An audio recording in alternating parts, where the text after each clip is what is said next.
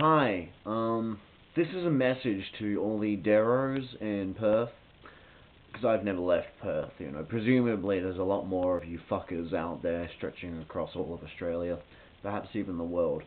But from what I've noticed in Perth, there seems a very particular breed of Darrow, the kind that looks like they were bred from incest or directly from some convict half-caste kind of mix.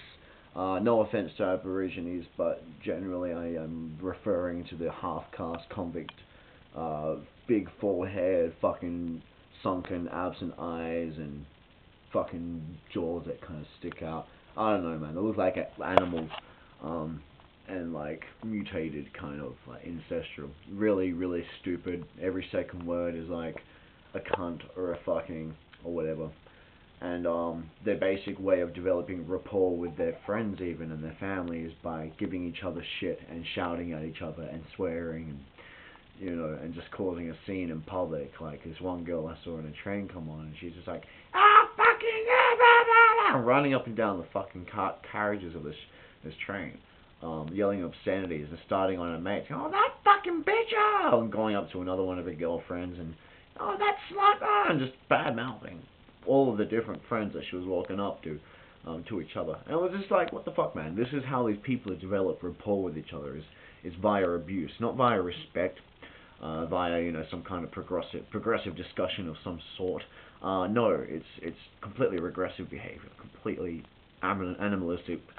Not even animalistic. It is and compelled animalistically. It's malicious. It's sadistic. It's territorial. It's just anger manifesting, but not at all intellectually.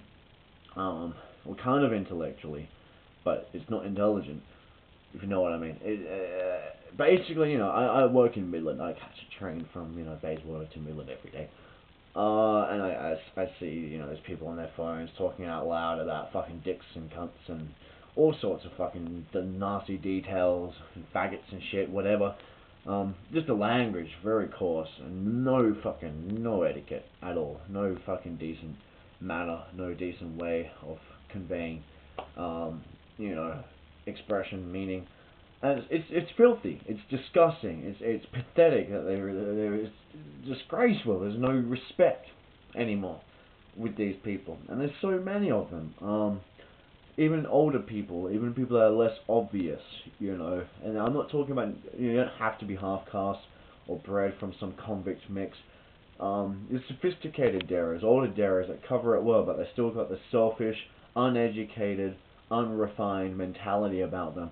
And the biggest way that they can relate to people is by one-upping them, and belittling them, undermining them, abusing them, insulting them. Just basically being a negative piece of shit to everyone they meet in society, without any care, without any big picture thinking or respect. It's all purely selfish and inward and vain, and it's like futility to them. Mastering the art of futility is like a feat, like that would make them feel fulfilled, that they have reached an apex of an abyss, kind of. If you can even do that, I don't think that makes sense. But it's like this is what they are trying to achieve. And then you see the general younger generations and teenagers, 20-year-olds going to clubs, and it's the same mentality. Violence is like a general demonstration of manlyhood and being a man and being the alpha male or some shit like that. All these things on the news of people getting king hit and dying, or just king hit and falling into a coma, or being retarded, or just being king hit and thinking, oh, that wasn't very nice. Whatever, it's not nice overall. What happens to you, the point isn't the extreme degrees and that all these acts vary between. It's the principle of where all these acts are coming from. This general taste, like an addiction, like being, like an addiction to violence and seeking to get the hit.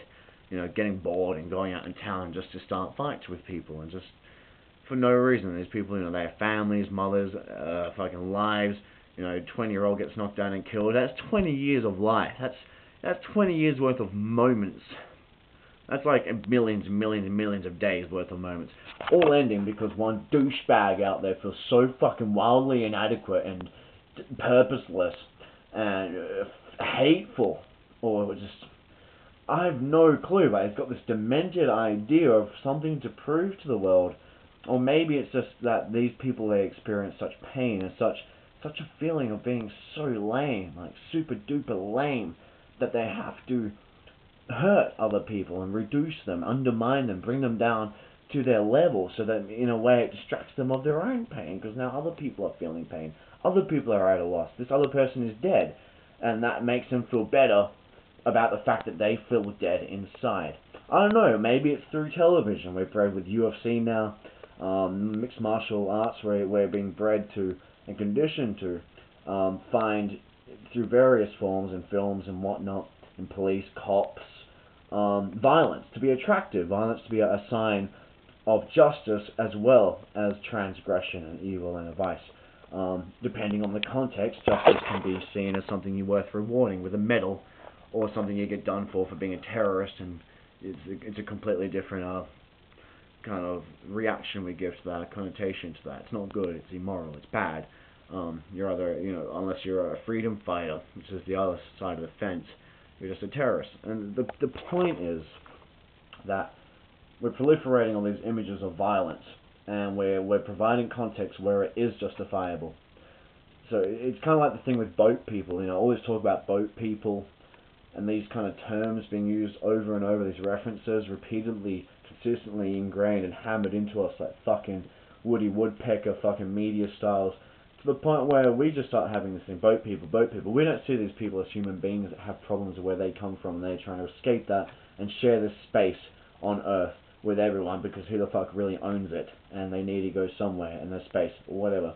But they're seen as boat people, basically the government allows us to justify, to an extent, being prejudiced and using such generalizations, gross generalizations, labels, and talking about all these different people coming here from England and whatnot, not appreciating our culture, different religions. So it's like we're saying, okay, you can be judgmental, you can be prejudiced to various religions, various types of peoples and whatever, people in different situations, trying to change our situations, or coming here and influencing our situation. We can justify labeling these people and looking down on them as being less worthy. So we're pretty much preaching in principle bigotry and bias, prejudice, discrimination. So people take that. Stupid people. People aren't bred to be, critical thinkers these days, and aware seekers of knowledge, and the awareness within the knowledge, because knowledge itself is redundant. It brings one back. It's regressive. It brings one back if all you have is knowledge, unless you can spawn from that knowledge wisdom and awareness, which is open-ended. Knowledge is closed. It's like a container with water that develops the pictures, like magic solution, that develops the pictures of awareness. You need that structure, that container of knowledge and that context in order to, evaluate something and then figure out the greater meaning and how you can actually relate it to your reality and use that information. And that's where the wisdom comes in. Knowledge in itself is limited. But anyway, my point is that we're preaching all this shit, and people that aren't raised to be critical thinkers, and it's just all about knowledge, just about the info they hear. It's like we have jingle channels in our head. You have jingles. It can be a jingle in the form of a movie sequence, or images and visual, or it can be music, lyrics that play throughout your head from time to time. They call it the jingle channel. There's always something playing, depending on your mood and what's happening, and it's just below conscious level. The knowledge, everything from the news, from the TV shows, from the movies, from the magazines, general conversation, it adds to this jingle channel, and it develops like a baseline of just subconscious thought from which we develop our own ideas from, and our focus and perception. It fully affects our perception of things and helps paint the details of things and how we see it. So basically, people don't have the wisdom to guide everything they're seeing. They don't have the wisdom and the ability to just patiently contemplate something and really absorb the deeper and greater meaning in something. Everything's about pace. That's why I'm talking so fast, because you're probably thinking this is taking too long. I'm going to watch something else on YouTube, or go on Facebook, or watch a movie, get a laugh somewhere, get a kick, some stimulus, constant pace and stimulus. That's all it's about. We don't take the time anymore to really think things through. So we retain a lot of knowledge, but we don't really understand much. We understand less about the world as we know more about how it works and how to do things and various aspects of it, things about it. But we don't understand the meaning, connecting things, and we don't have as much sentiment anymore, much respect, care, love, compassion. And this is why we see people, the jingle channels, there's violence, there's pushing people down when they have wronged you, and justice needs to be upheld. Except people don't think, well, the law decides what's justice and what's morally acceptable, and anything outside the law is just unacceptable, and morally I cannot do it. People, when they are in the heat of the moment, they just fall into this image in their head, the jingle channel, that violence is permissible if it's righteous, and people can justify in all sorts of crazy ways to themselves how certain acts that they wish to perform will be justifiably justified, right? Justifiable. So they'll do whatever, because there are people in the world, government officials, armies, whatever, that commit atrocities, and it's justifiable. And in principle, if you can justify murder at all, you can justify all murder. Otherwise, all murder should not be justifiable, and all murder should be condemned. It's all or nothing, really. In principle, it's like saying, you know, you can't rape someone and beat someone up totally and absolutely rape the fucking shit out of someone. That's rude. But you know, you can have sex with somebody if it's, I don't know, if it's in their sleep, or if you do it really lightly, you know, if you tie them not with rope that gives them chafing, but velvet. Make sure it's a comfortable arrangement for them to be tightly secured, but it's not hurting them, and be tender while you rape them. At the end of the day, it's fucking rape. It's fucked either way. Just like it is if it's murder. It's fucked either way, and there's no justifying it. And if there is, then people would justify doing the same thing in all sorts of contexts. Whatever they feel to them subjectively, deludedly, makes sense and is right. So that's the thing, we're preaching all this fucked up shit through constant proliferation, and we wonder why, you know, in a society of monkey see, monkey do, with mirror neurons that compel us to act out what we see others doing, to speak in reflection and echo of other people. We echo what we perceive in each other. And we wonder why we have all this violence bouncing between all the mirrors and all these crazy fucking ways of behaving, all these crazy attitudes.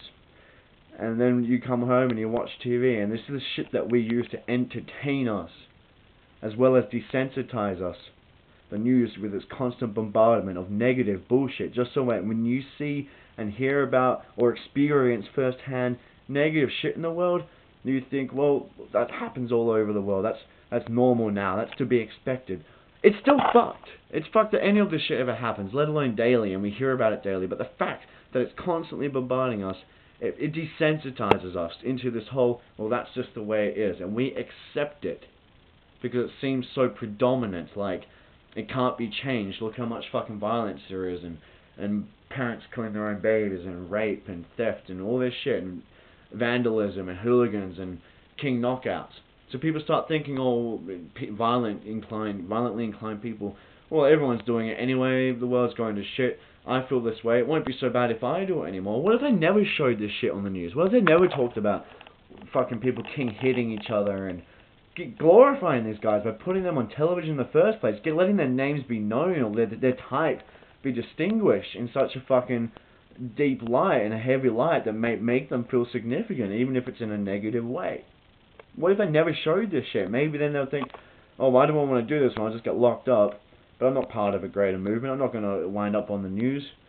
And, you know, this isn't a popular trend. Now it is a popular trend. There's this whole idea in people's head and their jingles of king hitting people on the street. The general person that wouldn't do this thing anyway because they fucking have respect for people and they aren't sadistic, they wouldn't do it anyway. And those that are inclined, constantly seeing this shit, thinking, oh, did you see that fucking guy knock him out? That was awesome. They show this shit on TV, man. Violence.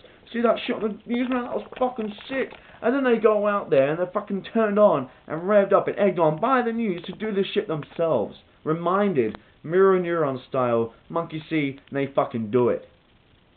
It's fucked, man. And oh, man. And this, basically, this is just a little vent from me. I'm really over the Daeros. I'm over those that are so fucking selfish or just ignorant and so retarded in the fucking head that they can't understand that, you know, pain hurts. Being hit hurts. This shit affects families and lives made up of many, many moments that is unique to every person. It's never happened before, existed before, and will never exist again. And these people take this away. These people damage or limit, shorten these people's lives. Fucking fuck them up beyond repair. And put a dent in their day, at least. And for what? So you can feel like a man? You think that makes you a fucking man? You're weak. All of you that fucking thinks violence is a turn on and is awesome and a sign of you know, king fucking lion of the jungle bullshit and fucking alpha male bullshit, it's weakness. Anyone can act like an animal. Anyone can cave into that frustration and anger which boils within us all and is developed through this constant array of shit that we have to do through life. Everyone has that fucking streak of anger. But to focus on it and allow it to become your main pulse, your main motivation, your main driving fucking principle, that hatred, that rage, usually self-loathing, self-guilt is the cause of these things.